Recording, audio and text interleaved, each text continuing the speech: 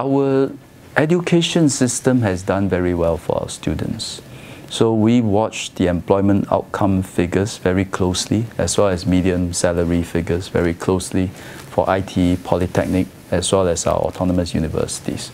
So far, past few years, the employment outcome, which is the percentage that found jobs after 6 months after graduation, has been encouraging. So whether at all levels, it is about 90%. So that shows that our education system has been able to keep up with the demands of the industry and is very well regarded by employers.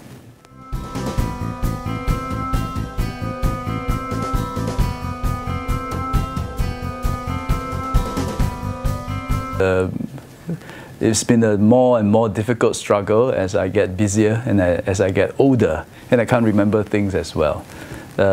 I started learning Malay some years ago, a bit on and off, but more recently, now that I'm MOE, I can find Malay teachers, and so I got a cikgu teaching me. Supposed to be once a week, but I end up once every 2 weeks.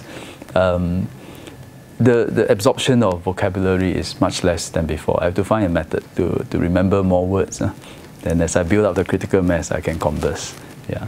But it's important that no matter what stage of life we are, always find something to learn.